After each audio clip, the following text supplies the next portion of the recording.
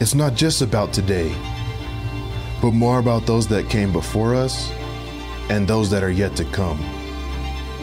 We are here through the wins and the losses, through the pain, the strain, and the joy. We take pride in what is ours. Using the five senses, we hear the howls of the crowd and run to see, taste, and feel the experience. Today they are battling on the field, and tomorrow they are conquering the hospitals, classrooms, and the community.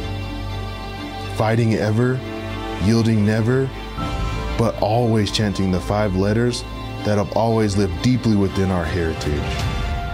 L-O-B-O-S, Lobos. You're more Lobo than you think.